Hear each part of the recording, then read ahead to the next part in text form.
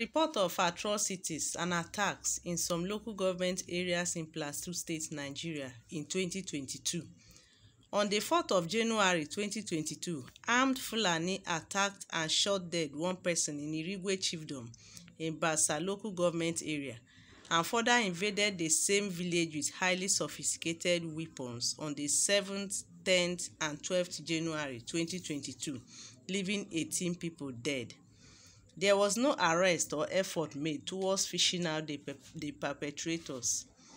The information gotten from a reliable source before then about planned attack in the community helped to alert the relevant authorities immediately, including the security agents stationed in the village, which led to a reinforcement of security agents, making a total of 30 personnel to safeguard the village against the planned attack, but couldn't stop the onslaught that claimed 18 lives and 7 persons sustained various degrees of injuries.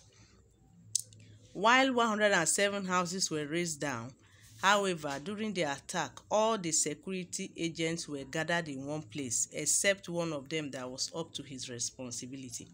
And that act by the security left the community in a dilemma of suspecting them of being part of the attack. In Riyom local government area, there was a similar experience on Monday, 10th January 2022 at about 9 p.m. in Tiana village of Tahus community, where gunmen suspected to be Fulani militias ambushed and killed 3 persons on their way from Riyom town. On 31st January 2022, 2 natives of Weren community of Riyom local government area, Plateau State, were ambushed by armed men suspected to be Fulani militias on their way from Ferry Lamba. As a result, Mr. Ayuba Dapwe was shot dead, while one Mr. Dacholom Davo sustained gunshot on his head and was rushed to the hospital. 8 commuters and 2 others on a motorbike along Gwarim Bangai Road of Bachi District, Riyom local government area, on 8 March 2022 were ambushed by armed men suspected to be Fulani militias on their way from Host Market, where they had already blocked the road with big logs of wood at Gwarim village. At about 7:02 p.m. and the armed militia didn't use firearms but stick and swords to carry out the attack. Mr. Danjuma Jok and Mr. Samuel Bulus Buede sustained several injuries as a result of the ambush, and one motorbike was scattered away.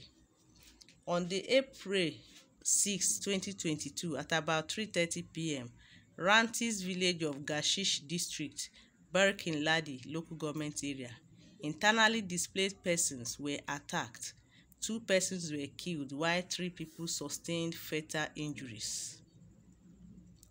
On April 11, 2022, 78 people were gruesomely murdered and others sustained various degrees of injuries in an attack by gunmen suspected to be Fulani Herdsmen at about 10 villages of Kanam local government area, where properties worth several millions of naira were also destroyed.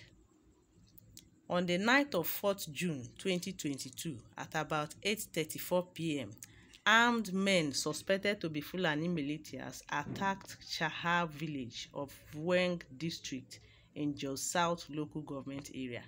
As a result, one person by name Stephen Giang, 24-year-old, was shot dead, while Mr. Isaac Giang and Reverend Davo Ishaya John sustained severe injuries and were taken to the hospital. On the 80th July 2022, at about 8:04 p.m., gunmen suspected to be Fulani militias ambushed and shot dead one person, namely Mr. Amos Palm, 32 years of age, at Kwei community of Riyam local government area. On the 21st July 2022, total of 5 persons were gruesomely murdered by gunmen suspected to be Fulani militias at Fusa community in Fabur district of Jos East local government area. On 31st July 2022, at about 8 p.m., Shugui community in Dwang district of Jos South local government area were attacked by armed militia suspected to be Fulani herdsmen. As a result, 7 people were killed, 3 children and 4 adults. And the perpetrators were spotted to have fled to Gwanawiri district axis of Riyom local government area. The point is that the attack is rotational from local government to local government. The Gwanawiri where you are just talking about is one of the greatest places that the Fulani has built a very big and massive, community within Plateau and Southern Kaduna. Gwanawiri is on your way. If you are coming from Jos and then you are going to Kaduna before you get to Manchok, it's a big community there where the Muslims have, it's a hideout community for the Muslim. It is from that Gwanawiri that they went to attack and displace the attacker people who are in Plateau State. So much is happening. So you watch from January to June, it continued. They faced one local government for a while, one community. After a while, they turned their attention to another local government. Yes. And continue. That is what we are noticing now. Armed men suspected to be Fulani militia shot dead one Mrs. Liop Daliop of Bangai village in Bauchi district, Riyom local government area, on 27th August 2022 after she returned from sweeping Cooking Church, Bangai. On 7th September 2022, gunmen suspected to be Fulani militia attacked a mining site at Ruku village of Gashish district, Berkin-Ladi local government area. So you see, from Riyom local government, they moved to Barkin-Ladi local government. Yes. That is, which month is that?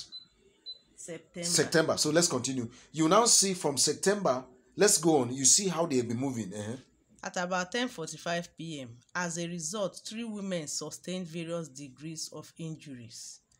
Shortly after security agents were alerted about the attack, personnel of Operation Safe Haven from Tanti swung into action.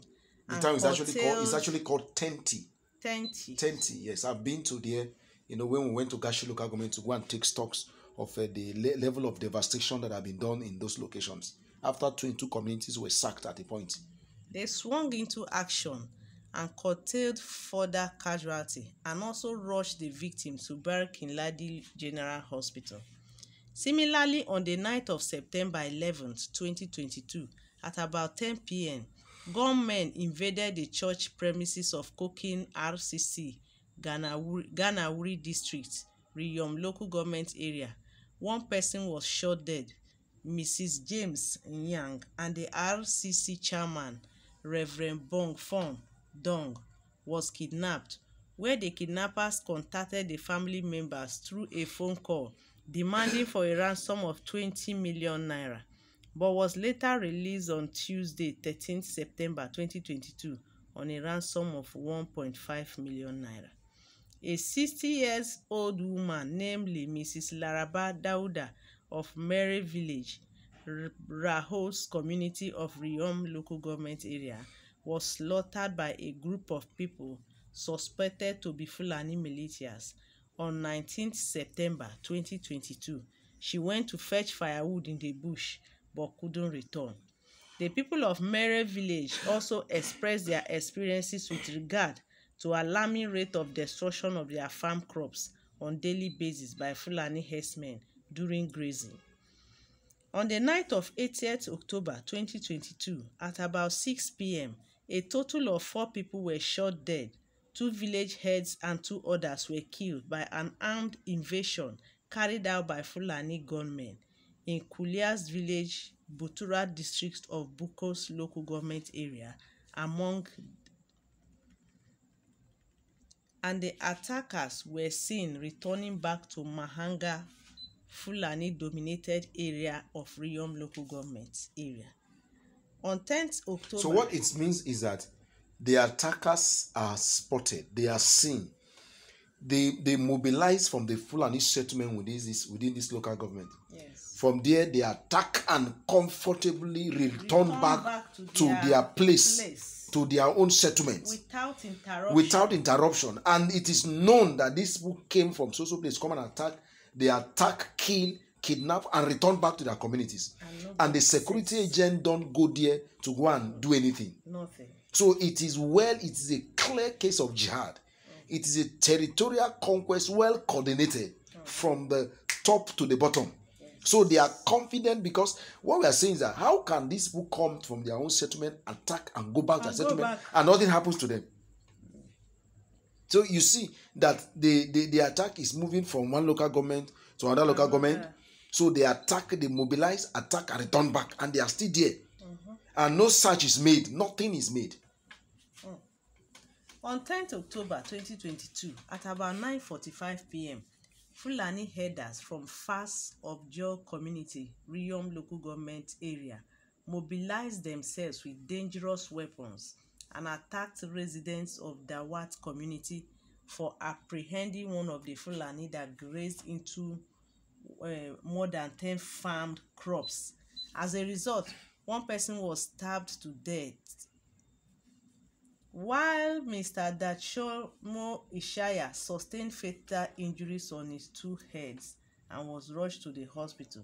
In the same vein, same night, Mango community of Bokos local government area was also attacked by Fulani government. Over 20 houses were set ablaze, and there was no casualties.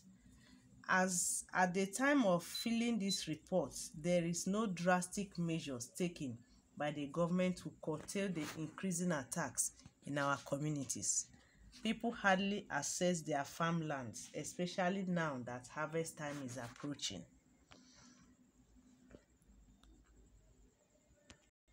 Summary of the reports of the attacks.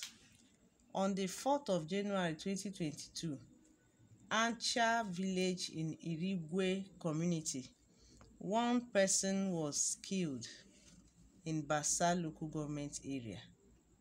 On the 7th of January 2022, in Ancha, Irigwe, 20 people were killed, 7 injured, and 107 houses were razed down.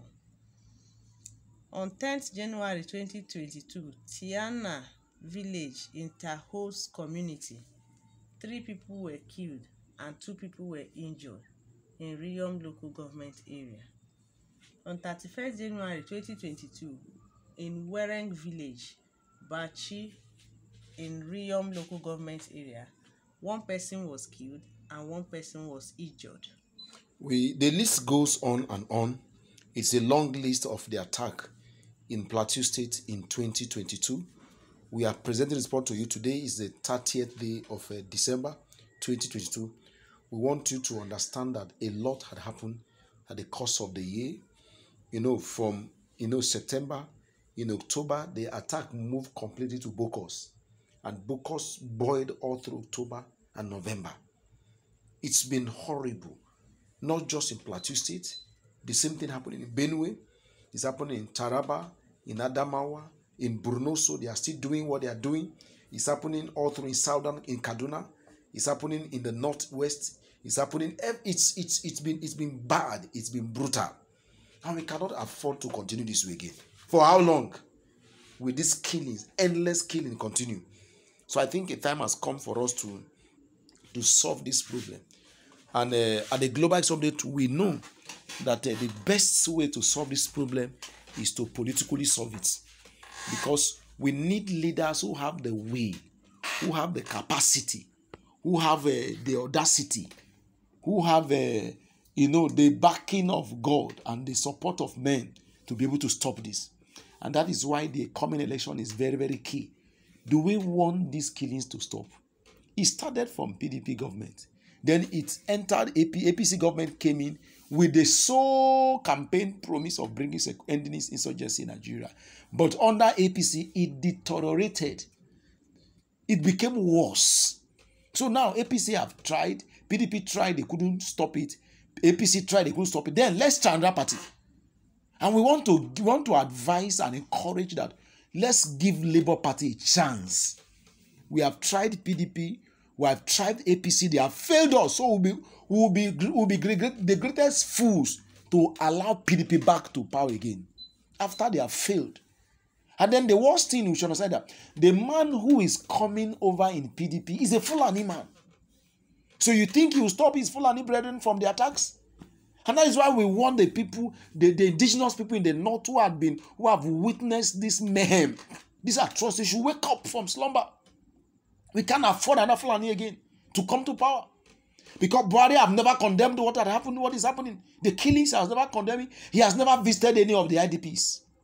But yet you have a man who is not yet a president, but yet look at him going around the IDP. On Christmas Day, he celebrated his Christmas Day in Benue State, in the IDP camp, and in Kogi State.